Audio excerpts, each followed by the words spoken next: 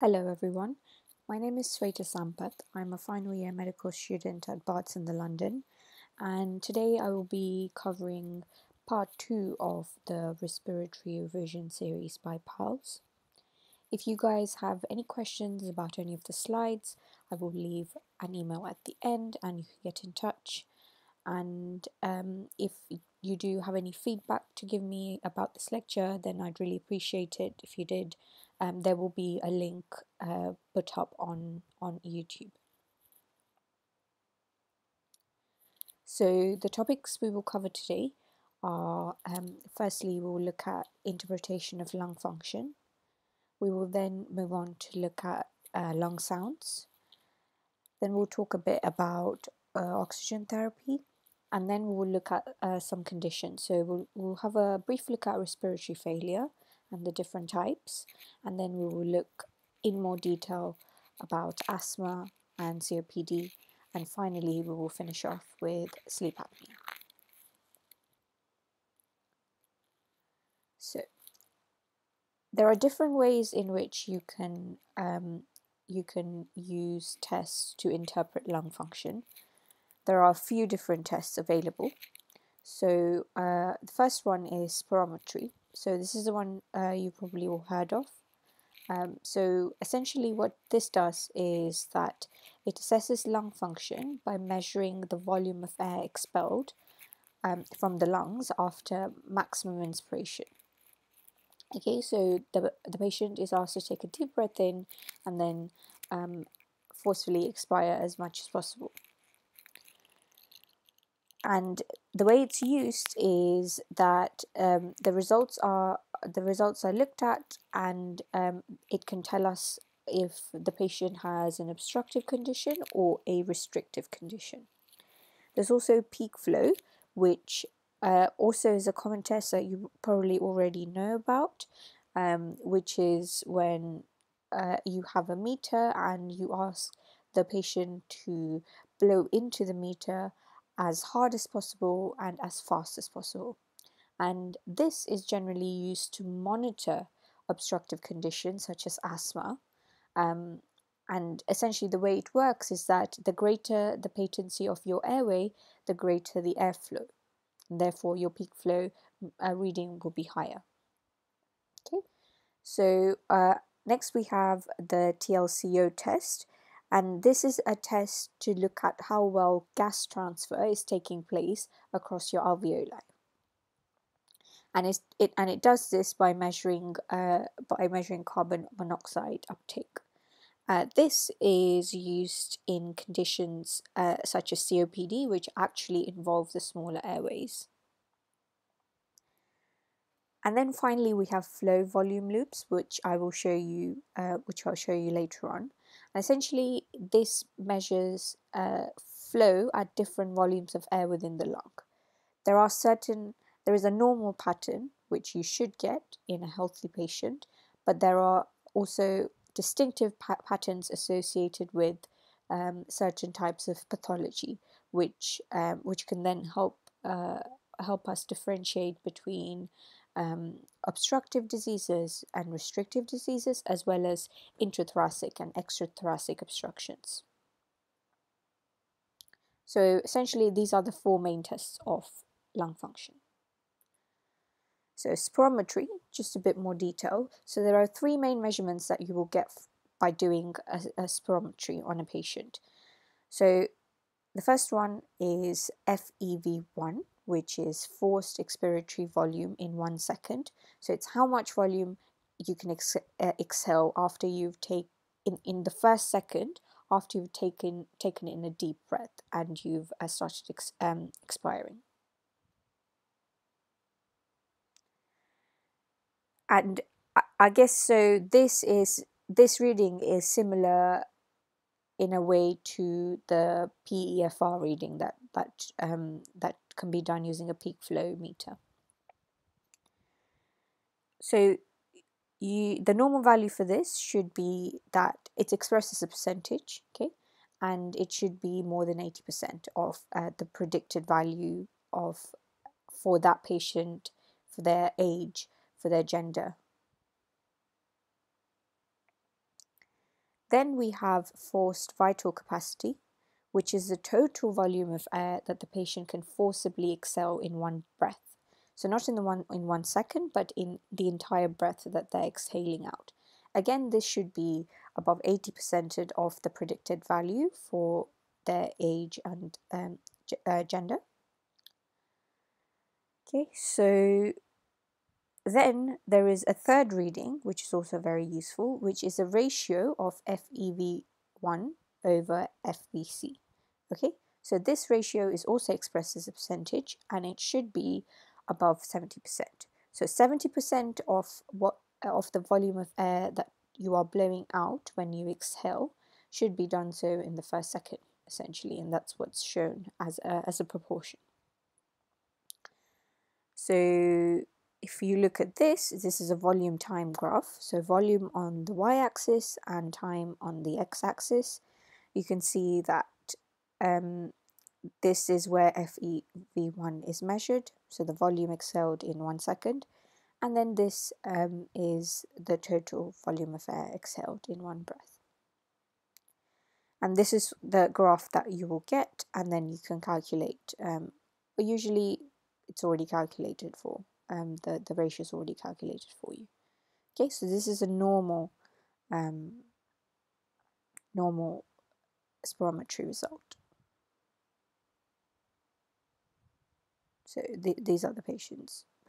You always use, you might have to do a few tries with the spirometry, and you use the best result. So one of the things about spirometry is that it does depend on patient cooperation and effort, but not as much as a peak flow reading, for example. And it also detects changes in small airways, whereas peak flow is more for larger airways. Okay. Right, so that's that. We will look at flow volume loops in more detail, but essentially this is how it works. So on the y-axis you have flow of air in liters per second, so it's the rate of flow. And then on the x-axis you have volume, so it's got nothing to do with time, it's more to do with volume. So when you start, so it starts at 0 and then it goes down like this. So as you take a deep breath in, the curve goes on like this. So this is the inspiration curve, and then you have your expiration curve after maximal inspiration.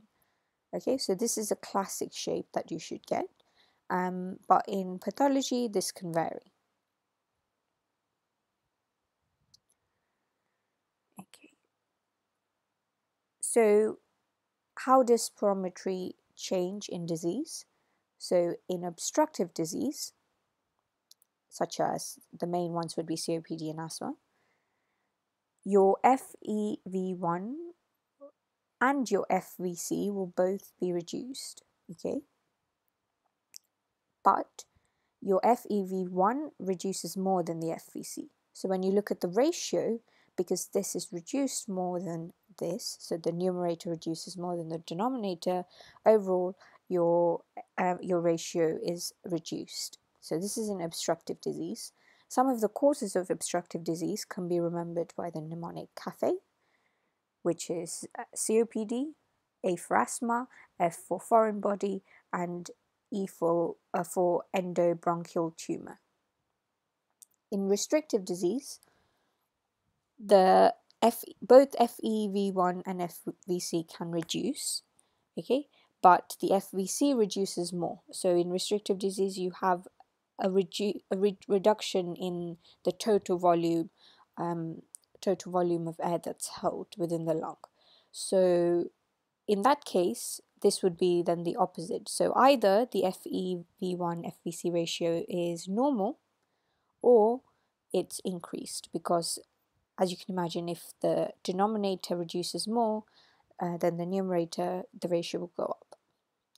The causes for restrictive disease can be remembered by the mnemonic PAINT. So diseases that involve the pleura, the alveolar, the interstitium, any neuromuscular diseases, as well as thoracic cage deformities. So this is something that you should remember. You might get a spirometry result that you might have to interpret, and So the first thing you would do would be to figure out if it's obstructive or restrictive, and then you would think about what the different causes for each one are. Okay, so that's spirometry done. So next we'll look at peak expiratory flow. So like I said, it's the volume of air forcefully expelled in one quick exhalation. It mainly measures obstruction in large airway disease. So this is classically used in asthma. The normal values for the patient depend on their age and their sex and their height. So it's higher in male patients, in people who are taller, and in terms of age, the normal values sort of increase to 30 to 40 years of age and then starts dropping. Okay, so when would you use this? So it can be used in different scenarios within asthma. So number one, you can, if someone has come into your clinic and you're the GP and they are presenting with features of asthma but you're not sure, and you would like for them to, you are looking for features such as diurnal variation, then you can give them a peak flow monitor and ask them to monitor their peak flow at different times of the day for a few weeks to see if there is variation. You can also give it to someone who has established asthma, and they can then use this just to monitor how well they're doing, if their treatment's working, do they need to go back to the doctor, are they having an asthma attack. Okay, so they can use this. And also you would use a peak flow meter if someone comes in to A&E, for example, and they're having an exacerbation of their asthma. You can use peak flow to, it's one of the ways in which you can define the severity of the asthma. So this picture here shows the classification of the severity of asthma, and you can see that PEFR is used as a way of predicting severity. So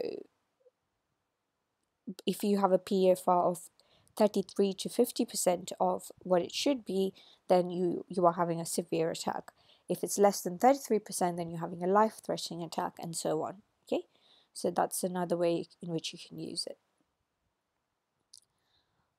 A common OSCE scenario could be that you are asked to teach a patient how to use a peak expiratory flow meter, so this is something worth looking at.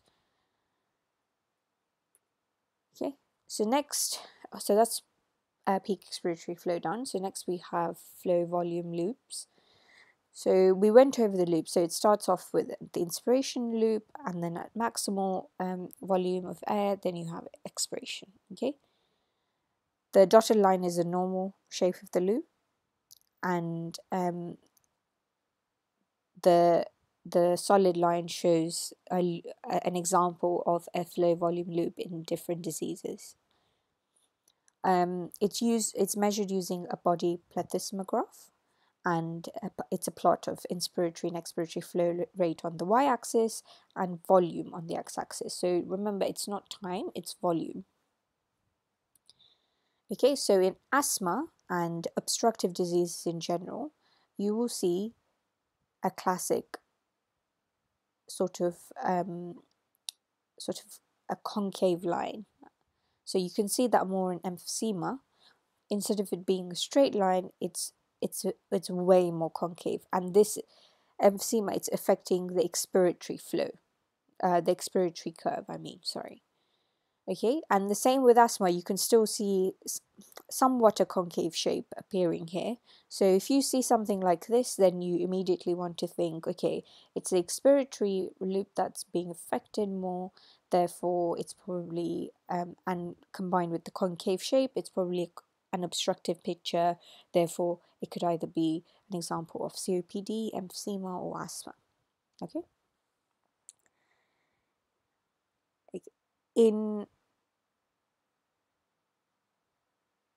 In restrictive disease, you can see that the shape holds, essentially, but what's reduced a lot more is the volume. So in terms of, when you look at volume, you have to look at the difference between 0 and maximal volume. So you can see that in obstructive disease, it's not really reduced. It's about the same. Whereas in restrictive disease, you can see the volume is reduced a lot more. And this makes sense because in restrictive disease, your FVC goes down a lot more. Okay, so, but the important thing is to know that the shape holds. Okay, so that's all of that done. So on the bottom row, you have different types of obstruction. Okay, so if it's an extra thoracic obstruction, we can do this first. You can see, okay, the first thing you would look at is the expiratory curve affected or the inspiratory curve. So you can tell it's the inspiratory curve. And the reason for this is because if it's an extra thoracic obstruction, and you take a deep breath in, your trachea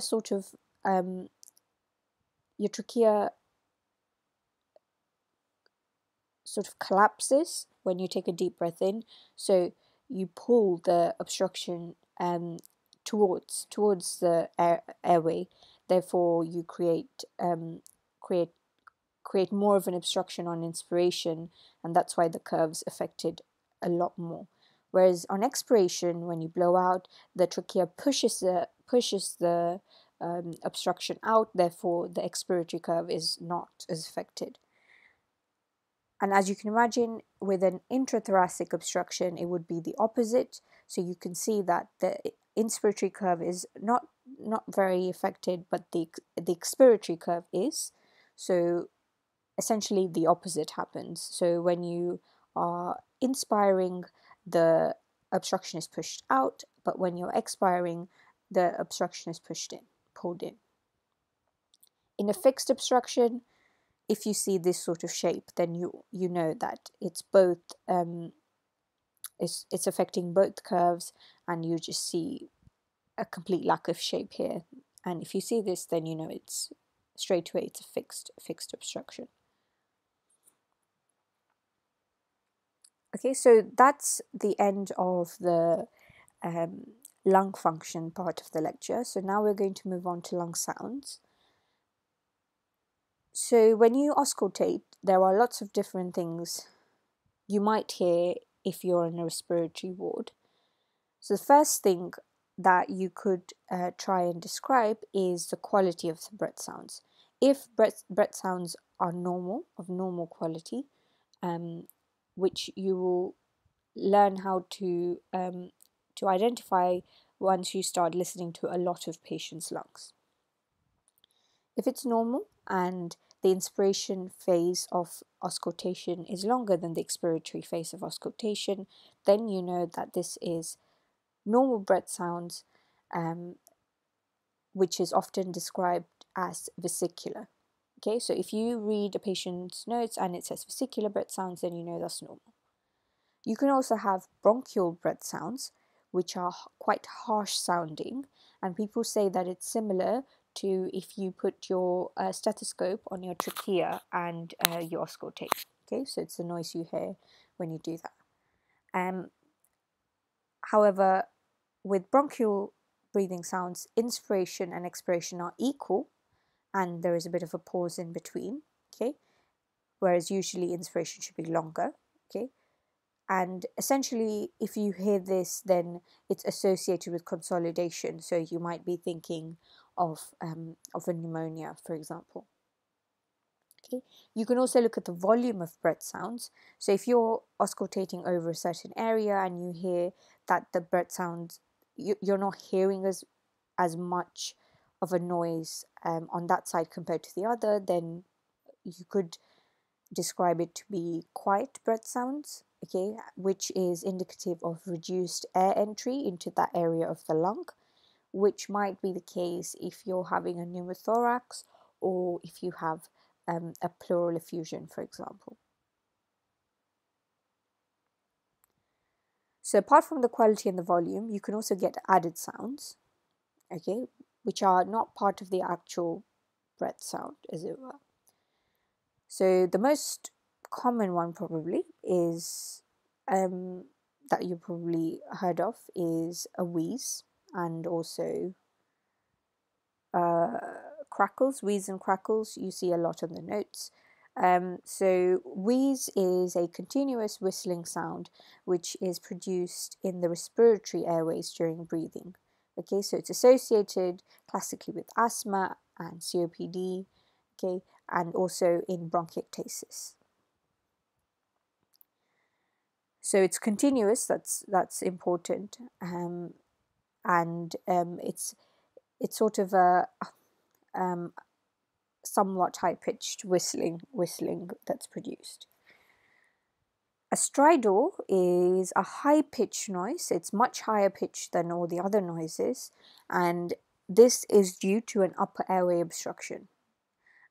So it could be, if it's a child, then you might think, oh, has this person inhaled a foreign body? Okay, it will be more of an acute picture. But it can also be a chronic picture if you have conditions such as subglottic stenosis.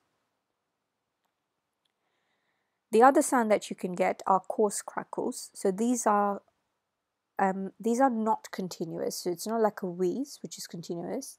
These are discontinuous, brief, popping long sounds. And again, this is associated with things like pneumonia, bronchiectasis, and pulmonary edema.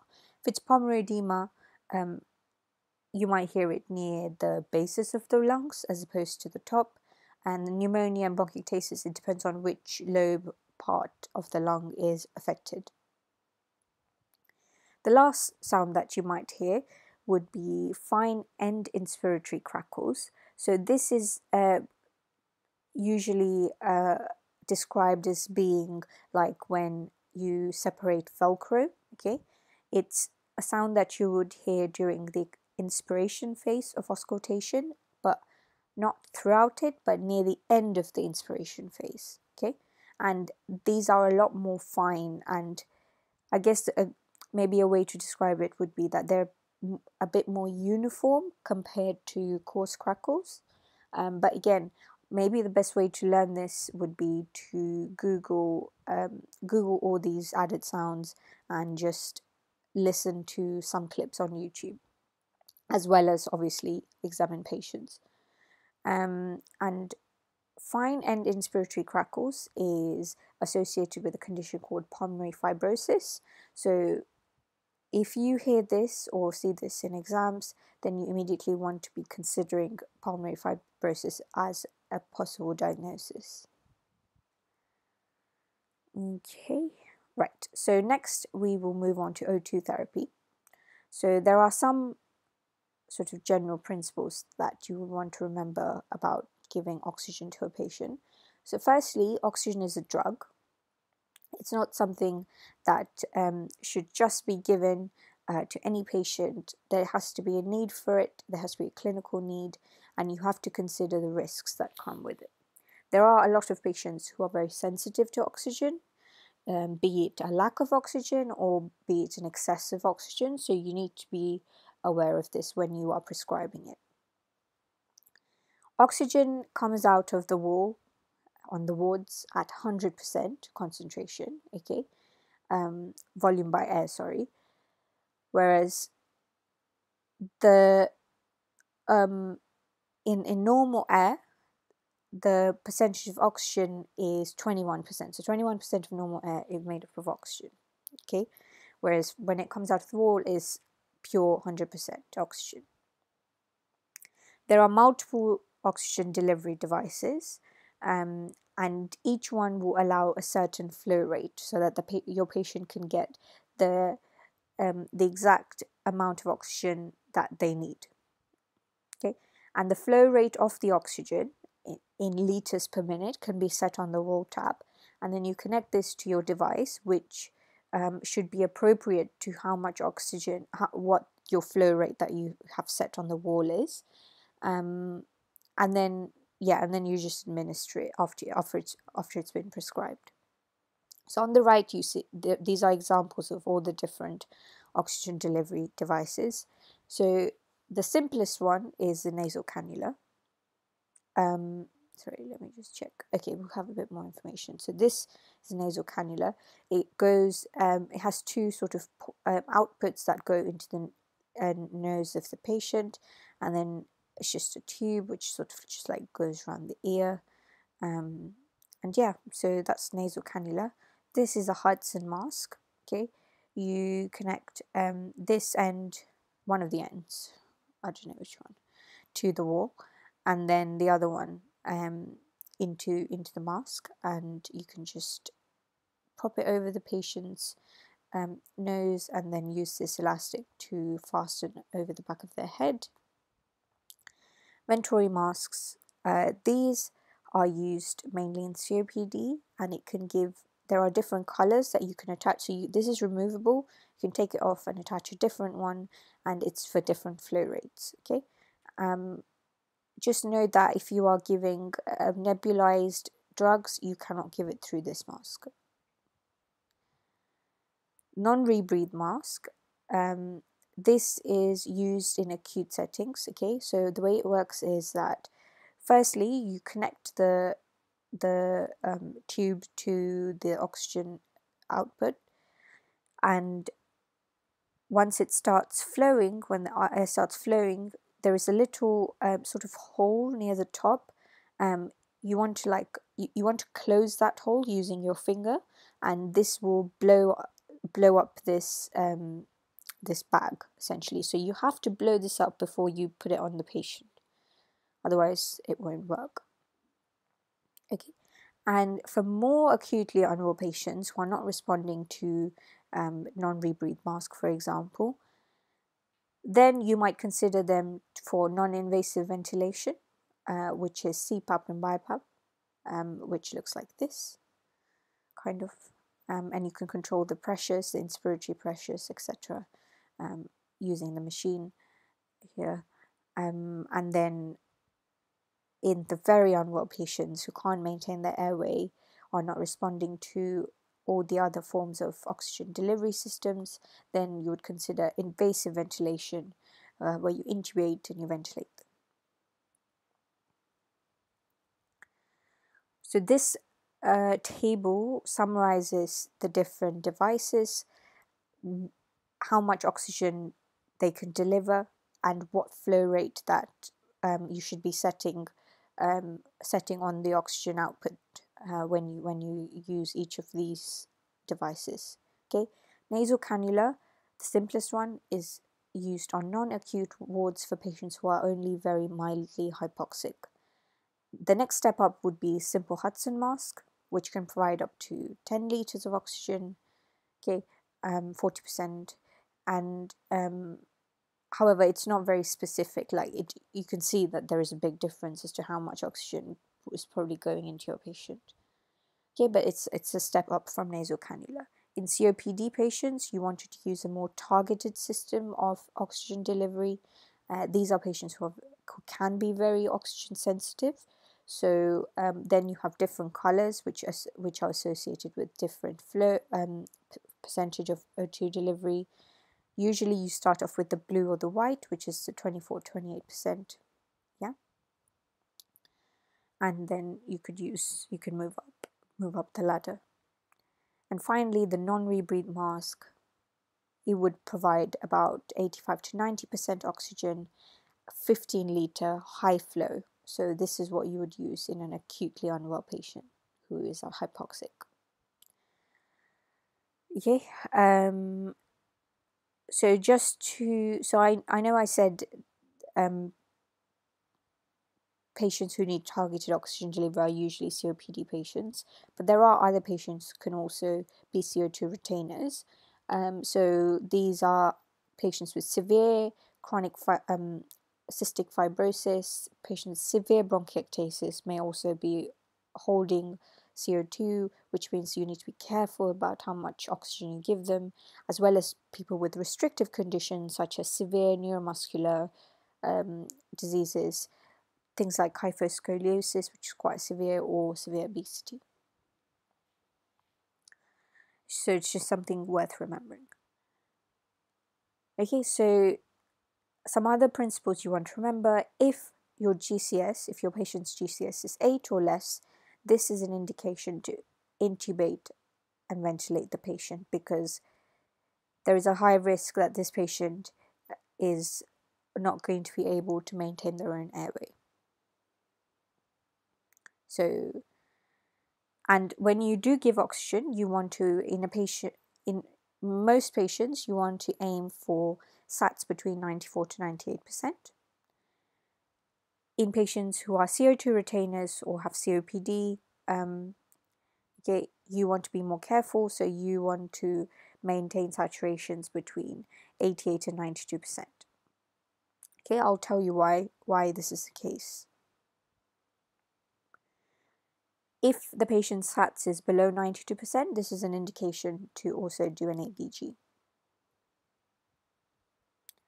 Okay, so now we're going to move on to respiratory failure. So this happens essentially when gas exchange is inadequate, which results in hypoxia. Okay, so if you are hypoxemic, this means you have a respiratory failure. Okay, however, so hypoxemia is defined as a partial pressure of oxygen less than 8 kilopascals. Okay,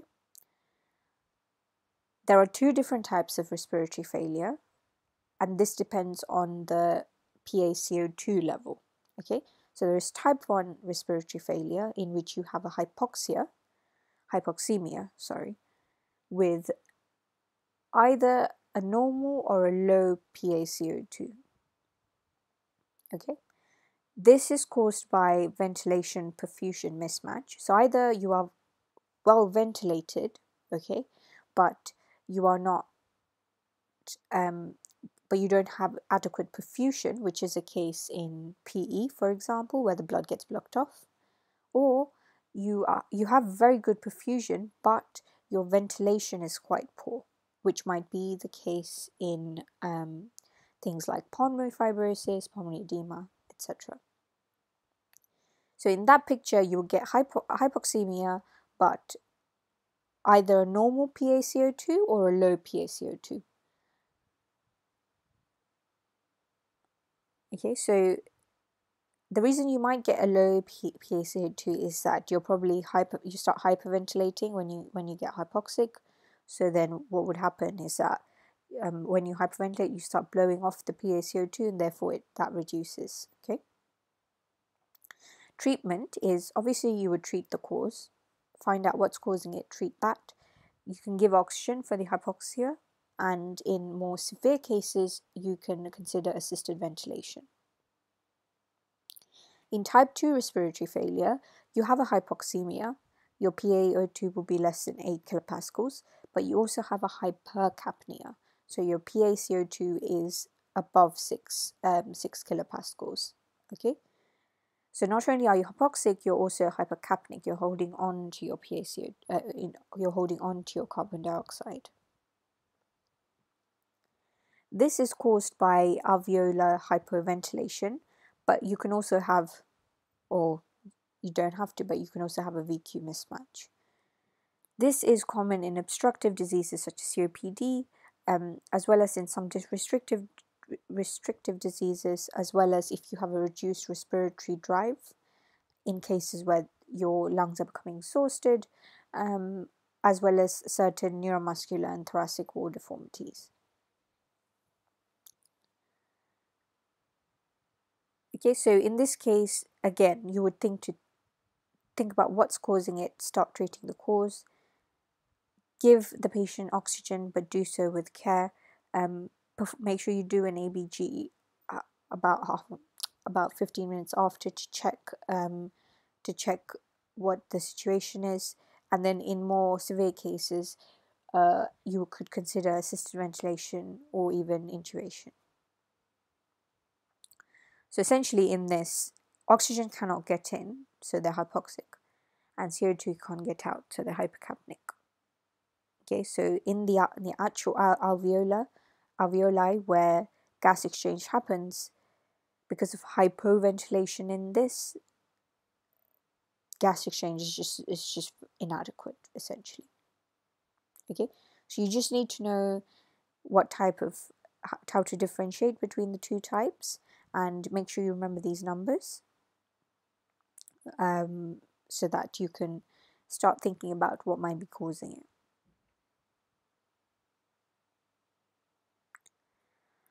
Okay, so now we're going to move on to asthma and COPD. So asthma is an obstructive disease that is characterized by breathlessness, wheeze, and a cough. It affects about 5 to 8% of the population, and it usually starts in childhood, where it's the most common chronic condition. The underlying process is that there is a reversible increase in airway resistance that sort of occurs in episodes, and it's usually secondary to triggers which are specific to the patient.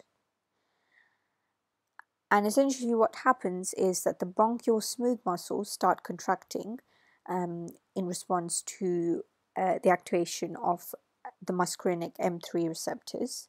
There's also an increase in mucosal inflammation, and this is secondary to T helper cell activation and cytokine production, and also an increase in mucus production, which is also controlled by the M3 receptors. In terms of signs and symptoms, your patient might present with a wheeze, which you in fact can hear without even auscultating. They might be quite breathless. They might feel like they have a tight chest. They might be having a cough, and this might be secondary to triggers, which could really be anything, but commonly certain allergens like pollen, maybe drugs such as NSAIDs or beta blockers, pollution, cold air, exercise, and even emotional stress. There is usually a history of atopy in their past medical history, or even in the family. So this is known as the atopic march. So it's a triad of asthma, eczema, and hay fever, which is allergic rhinitis. They might have a diurnal variation in the symptoms, so it might be worse at night or early in the morning.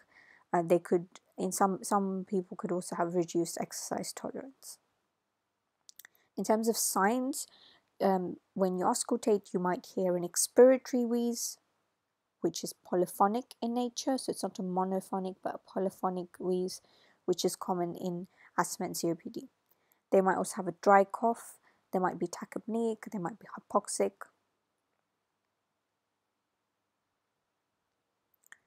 So how would you diagnose asthma? So there are different tests that are available, but you would use these tests along with your clinical assessment of the patient. So the first test we're going to look at is the iron nitrate test, which essentially measures exhaled nitric oxide, which is a marker of eosinophilic inflammation. You also have spirometry, which we talked about, which will show an obstructive picture. There is also something you can do during spirometry called bronchodilator reversibility testing. So essentially, you measure spirometry before and 15 minutes after giving someone a dose of a SABA, so salbutamol, for example. And if there is an improvement in the FEV1 of 12% or more, then you know that this person is responding to bronchodilators. You can also use peak expiratory flow, like I talked about earlier. A PEF variability of above 20% or above is indicative of diurnal variation. There's also something called the direct bronchial challenge, which is sort of used later on. It's not the first test you do, and it looks at the change in spirometry results after you administer methacholine. Sorry, that should say methacholine. And you look for a 20% or more drop in FEV1. And if this is the case, then again, this is more suggestive that there is an underlying asthma. So you use these tests in patients between the age of in children between the age of 5 and 16, as well as adults, okay, along with your clinical assessment. But if your patient is under the age of 5, then you would just diagnose on symptoms. You wouldn't do these tests because they're too young. And once they hit the age of 5, if they are still symptomatic, you would then consider doing the tests. In adults, you would use spirometry and the FeNO testing first. If spirometry is positive, you would also proceed to do the bronchodilator reversibility testing, okay? And then if all of this is uncertain, then you would move on to the other tests, such as direct bronchial challenge. In children, you use spirometry first. You don't use the nitric oxide test straight away. You use spirometry, and then you see if it's positive, then you do the bronchodilator reversibility. However, if that's uncertain, then you would consider the nitric oxide test and looking at the peak flow variability. Okay. So this is just from NICE guidelines, and it shows essentially what we talked about, but in the form of a flowchart, which might be easier to read. So in terms of order of tests, you can see that it says spirometry for children, young people, consider bronchodilator reversibility. If the child is unable to perform the test, then you would treat and diagnose based on clinical judgment. Okay, and then if uncertain, then you would consider the iron nitrate FeNO testing. So this is for children and young people between the ages of 5 to 16. Okay, and for adults, so age 17 or over, FeNO first and spirometry. So you do the FeNO and the spirometry, and then if positive, then you do the bronchodilator reversibility. So essentially what we talked about, but in flowchart form, if you guys want to look at it later on. So in terms of treatment, okay, so we're going to look at treatment in adults. So there are two things you want to consider. So you want to consider maintenance therapy to prevent the risk of having an exacerbation, and reliever therapy for when they are actually experiencing symptoms. Okay, so this is sort of easier to look at first. So for reliever therapy, essentially you start off with a SABA, salbutamol, okay, and you keep trying it, but if it's just not working, then you can add a low dose inhaled corticosteroid as well at the same time for them to use as a reliever. And you can also consider adding a long-acting beta agonist as well. So this comes as a combined inhaler. It's called a MART regimen. So this is when these two come combined. Okay, so first consider SABA and then ICS plus LABA if it's not working.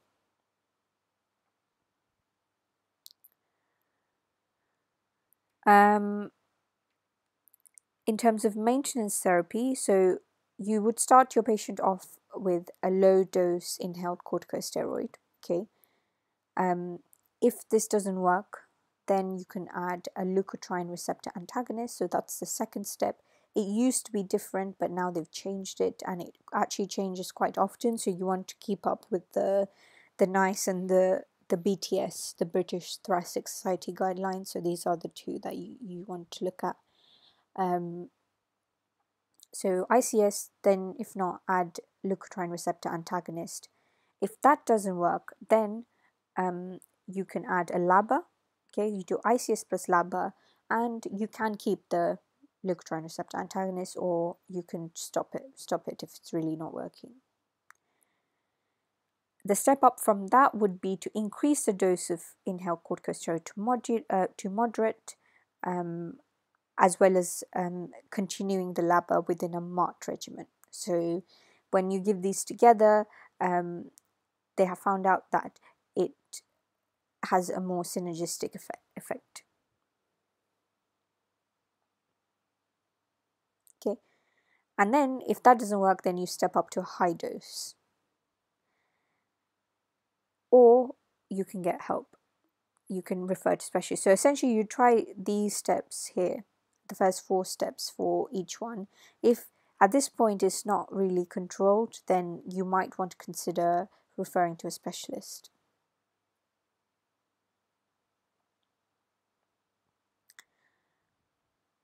So what's more important to know is how would you manage an acute exacerbation of asthma?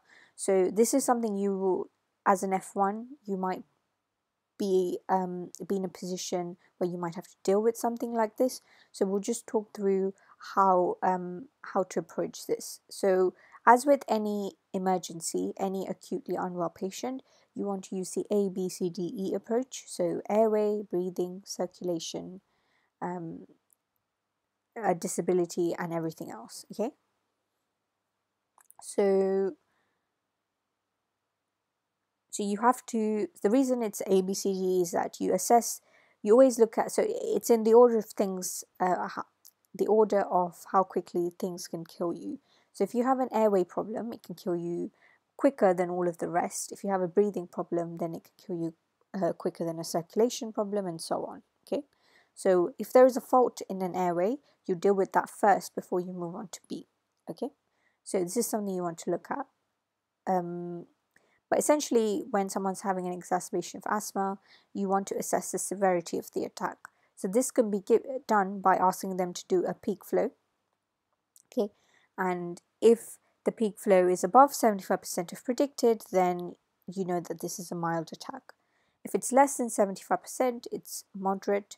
However, if the PEFR is either less than 50%, if your patient cannot complete sentences when you're talking to them, trying to get history, or if their respirate is about 25 or pulse rate is above 110, these are criteria for a severe exacerbation of asthma. Okay, there's also life-threatening asthma, which can be remembered by the mnemonic 3392 chest. So 33 stands for PEFR less than 30%, 92 sats less than 92%, cyanosis, hypotension, exhaustion, which might present as a normal PaCO2 on an ABG. So this is quite important. Silent chest, which again suggestive that, oh, this patient's tiring out, or if they have a persistent tachycardia. So if they have all of this or any of this, then this is a life-threatening asthma. There's also near fatal asthma, which is obviously the worst severity. This is when, if your patient has a raised PaCO2 on on an ABG, or if they have the need for mechanical ventilation with raised inflation pressures to help them be oxygenated, then these are criteria for a near fatal asthma attack. Okay, so how would you treat a patient with an acute exacerbation?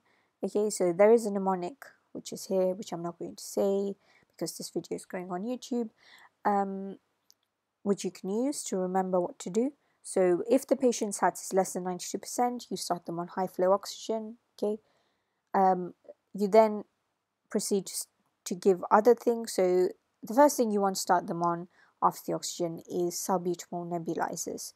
So the dosage is about 2.5 to 5 milligrams, or if not salbutamol, you can also start another SABA called terbutaline, which you would start off on 10 milligram dose as nebulizers. You can also, along with the salbutamol, you can also add ipratropium nebs if you see that it's not working. But just remember that for salbutamol, you can repeat the dose every 15 minutes. You also start your patient on hydrocortisone, 100 milligram IV, or prednisolone 40 milligram. Okay, so you can start all of these yellow drugs pretty much when you see the patient, oxygen, salbutamol, give the hydrocortisone. If salbutamol working, you can add the ipratropium. Okay. Obviously, this depends on how bad the attack is. For some patients, you can give them oxygen and salbutamol, and they might be getting much better. So it depends on the patient. Okay, and at this point, you want to escalate. If you're worried, if you're worried at any point, you have to escalate. But especially if you find that this patient, you assess the severity and you see that this patient has a life-threatening asthma, then you want to escalate immediately. Okay. I'm reminded. Sorry. Okay, so yeah, so you want to escalate immediately. So if they have a life-threatening asthma, escalate, give salbutamol nebulizers, and you want to give it every 15 minutes. But if you're doing this, make sure you monitor the ECG, and you can also start them in ipratropium, and you can consider a one-off dose of magnesium sulfate, but obviously you want to have senior input by then. Okay, so we talked about magnesium sulfate. This is usually given before theophylline, even though in the mnemonic it appears after. Okay, theophylline is usually given in an ICU setting.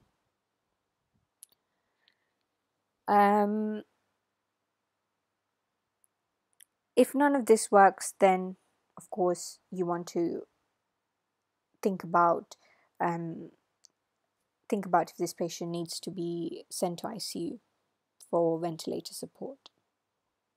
Okay, so that's acute exacerbation of asthma. So this is something you should know. You should also try and remember the doses as well, which comes in quite useful. And yeah, and make sure you remember how to assess severity. Okay, so this will come up again in fifth year as well, final year, where emergencies become very important. So just make sure you pay attention to this. So this slide talks about blood gases in asthma. The first type of blood gas that you might see in a patient who's having an exacerbation is this. So you might have an increased pH, so alkalosis, and you would then want to figure out, is this a metabolic alkalosis or respiratory? So you can see that the CO2 is reduced, so therefore it's a respiratory alkalosis, but there is no hypoxia really. The O2 is normal, it can even be raised. Okay. And the reason this picture happens is because when you start having asthma attack, you will have a hypoxia. You then your respiratory starts going up, and when this happens, you start blowing off the CO2, which is what causes the respiratory alkalosis. But because you're hyperventilating, you then compensate, and your hypoxia is essentially compensated for. Okay, so this is what you want to see in a blood gas with a patient with an asthma attack.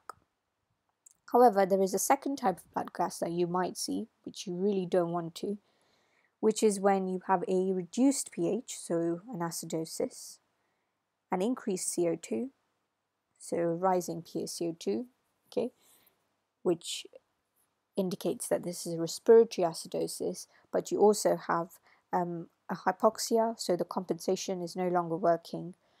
Therefore, this is also a type 2 respiratory failure. Okay, so respiratory acidosis with a type 2 respiratory failure. If you see this in a patient with asthma who's having an exacerbation, this is a near fatal exacerbation. Okay, their respiratory they're starting to tire out, and they will probably need to be intubated, ventilated, etc. So if you see this, you need to escalate straight away to make sure that this patient doesn't progress any further.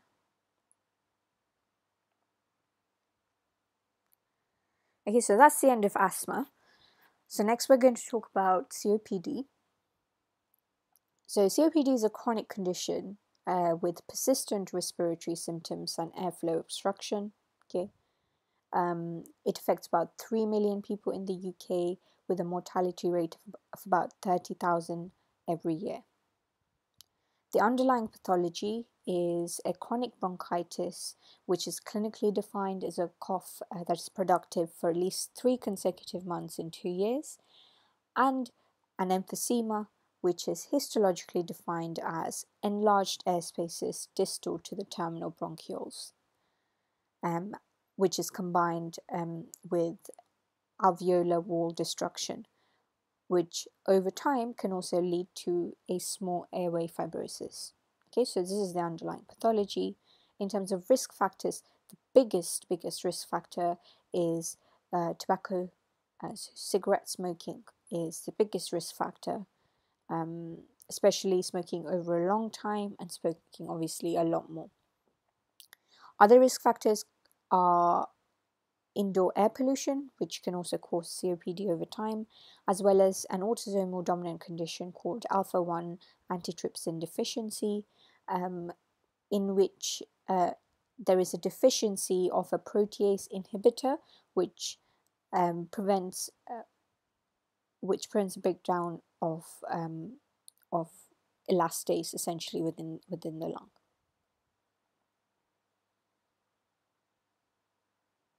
Sorry, I meant to say that so there is a deficiency in a protease inhibitor, which usually breaks down an enzyme called neutrophil elastase. But when it's deficient, that enzyme is more active, and because it's an elastase, it can break down certain structures in the alveoli, which then causes destruction of the alveoli and leads to fibrosis. Okay.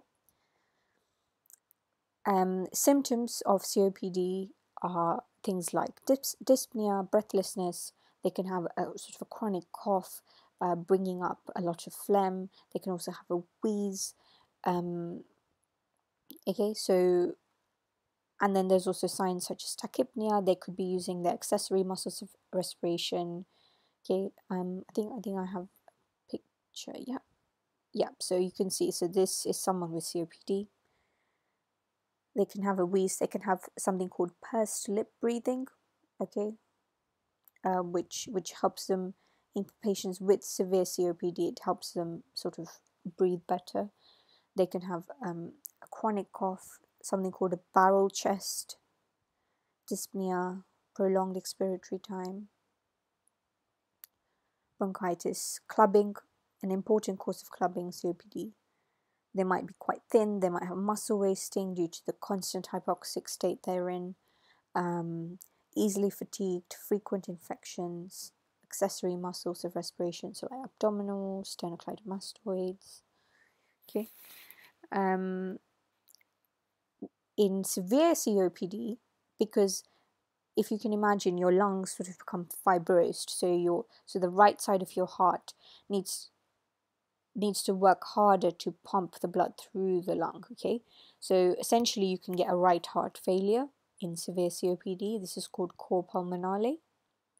Okay, in this, if you have a right heart failure, the backlog is to the extremities, so you can have an increased peripheral venous pressure, enlarged liver spleen, peripheral edema, weight gain, which is due to the edema, distended jugular veins, anorexia, complaints of GI distress, etc., ascites. Okay, so essentially blood and stuff starts backlogging into the peripheries, because this is the right side of the heart that we're talking about. Okay, fine. Right, so in terms of diagnosing COPD, when you look at things like simple blood tests, full blood counts, in severe cases you might see an increased PAC cell volume. They could have a polycythemia because of long-term hypoxia. Okay, you might spot that.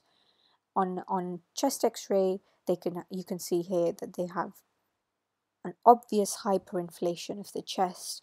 You can see a lot of anterior ribs. You can see that the diaphragm, the hemidiaphragm, is flattened, so there's no like a good convex shape here. It's flattened. You might if in severe case you might see an enlarged heart, okay, if they have a heart failure. They can have reduced peripheral lung markings and increased central, more central lung markings, okay, near where the pulmonary arteries are. And in some cases you might see bullae. On an ABG, you might see a hypoxemia with or without hypercapnia. Okay. Spirometry will show again an obstructive picture, just like in asthma, and you can use the spirometry results to classify the severity of COPD using the GOLD classification system. So you have 4 stages, and it depends on what your FEV1 is. Okay.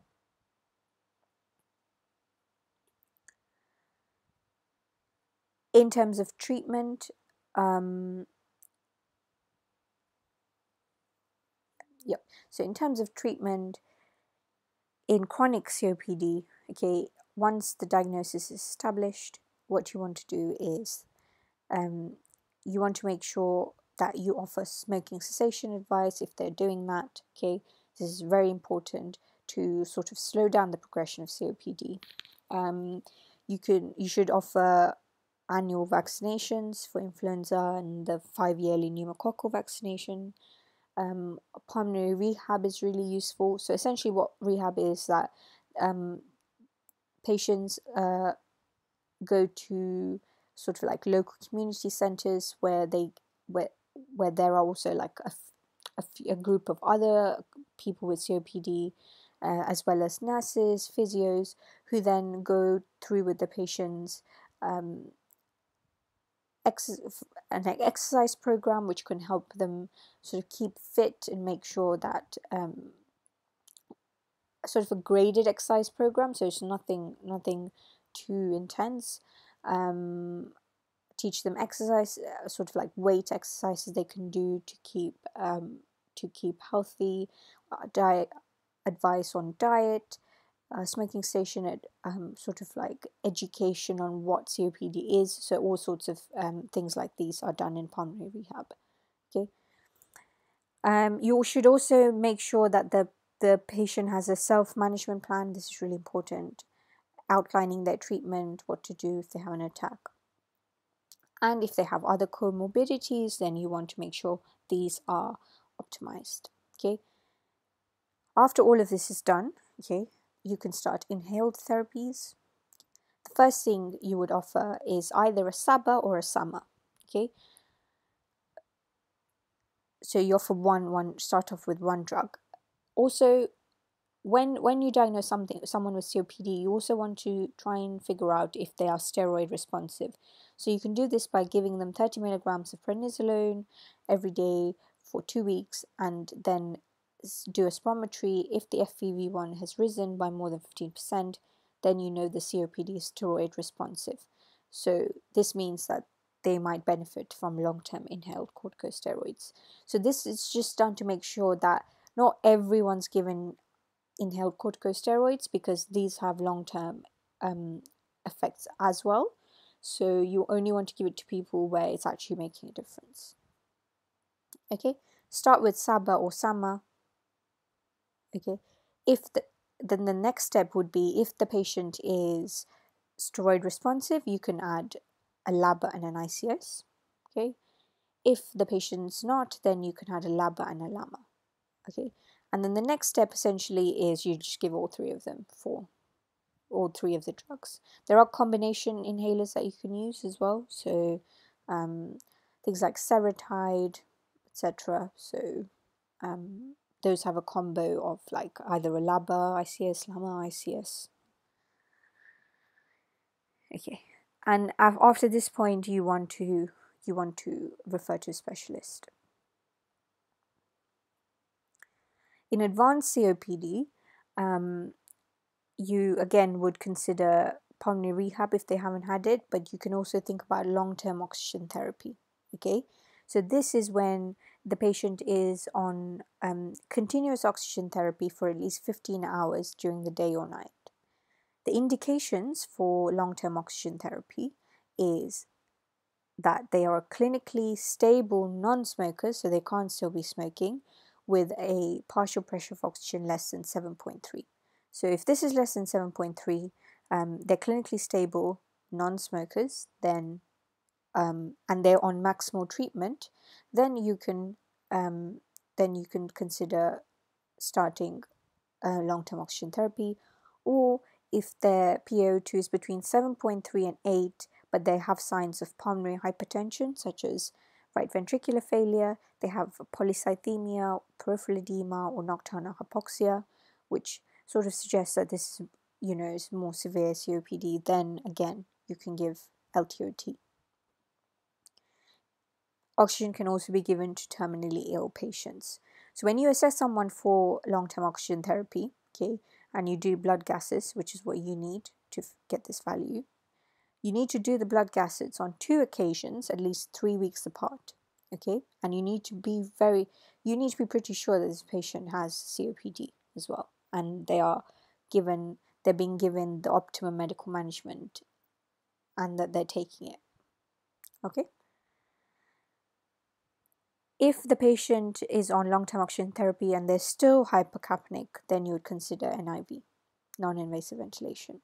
You'd also consider home support and psychological support because, as you can imagine, this can be very, very, very tough for patients, especially because a lot of them are elderly as well.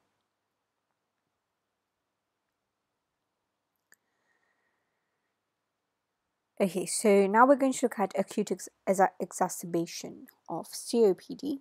This is also very important to remember and to know very well. Okay, again, you'd use an ABCD approach. Okay, same as asthma, ABCD approach. Then you would start them on nebulized bronchodilators such as salbutamol. Okay, you can also start them on ipratropium as well, 500 micrograms. Okay. So the doses, so the duration is different. So it's every 4 hours. Okay, you can have this, and ipratropium every 6 hours. Okay. You also start them on controlled oxygen therapy if their saturations are below 88% or if their ABG oxygen level is less than 7. Start with 24 to 28% and aim for sats between 88 to 92%. If on the ABG there is no hypercapnia, so you realize that this person isn't holding on to PaCO2, then they're not a CO2 retainer and they can have a normal sats level. You can adjust your oxygen therapy according to ABG. You can perform ABG 15 minutes after changing your oxygen or starting them oxygen to see what's going on. Okay, and essentially you want to aim for a PaO2 above 8 with a rise of PaCO2 of less than 1.5 kilopascals.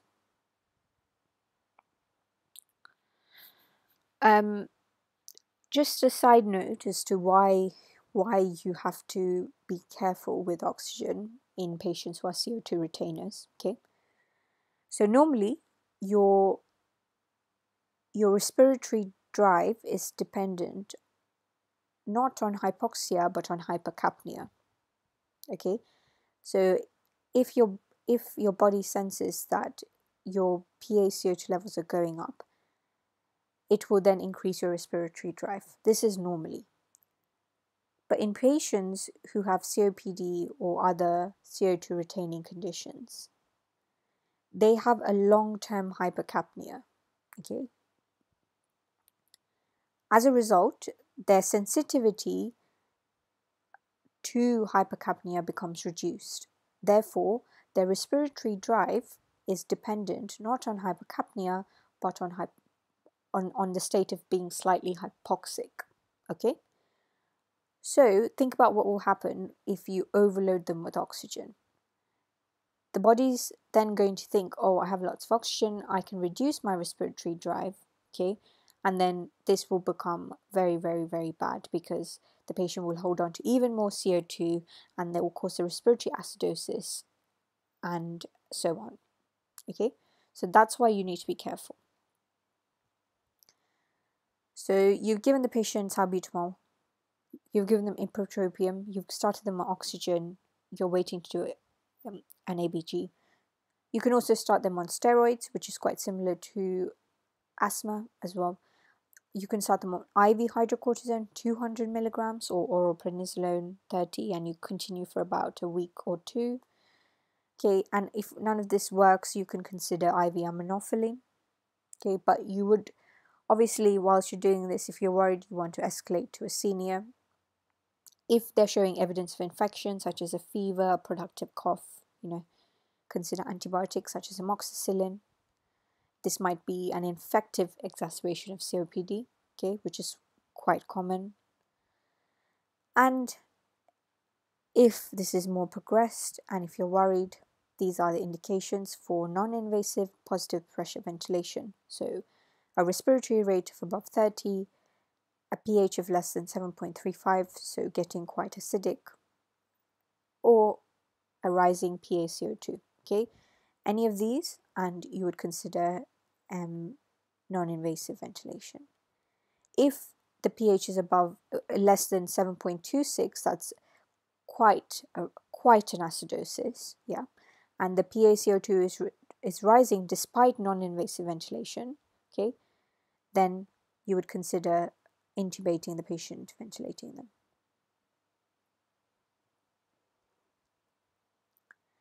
So that's COPD done. So just final bit on obstructive sleep apnea. So this is a condition in which there is an intermittent closure of the pharyngeal airway. And essentially what happens is that when the patient is asleep, this causes apneic episodes. Okay? And as a result, you have episodes of hypopnea and desaturations during sleep. Causes for this include anything that can cause a nasal obstruction, as well as anything that can cause pharyngeal obstruction.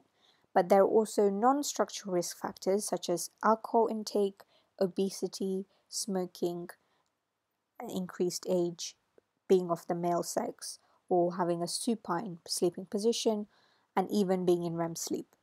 Okay. In terms of symptoms, you usually get sort of a middle-aged obese man who is a smoker or drinks, who comes in complaining of loud snoring during sleep, which usually the partners notice more than the patient. Daytime tiredness, sleepiness, poor sleep quality, morning headaches, decreased libido, reduced cognitive performance, etc. Okay. In terms of classification, you can do a questionnaire called the Epworth Sleepiness Scale, where the maximum score is 24, and you can use this in patients with OSA to classify them into normal, either normal, mild, moderate, or severe. In terms of investigations, you do sleep studies and polysomnography, in which they look at things like snoring, the patient's movement during sleep, their pulse oximetry. They can also do an EEG or ECG, essentially to look at what's going on when they're sleeping. In terms of management, you'd start off by advising the patient to reduce weight, because this really helps. Avoid tobacco, alcohol, again, really helps. And if it's not working, or if the person has a moderate, severe obstructive sleep apnea, you'd consider CPAP. So this is like the mainstay of treatment for more advanced sleep apnea. In very rare cases, you could consider surgery. Okay, so that's OSA. And that's also the end of the lecture. Thank you so much for listening. I hope you guys do well in your exams.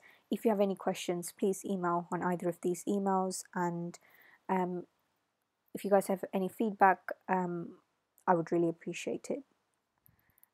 Good luck with your exams, guys. Take care. Thank you so much for listening.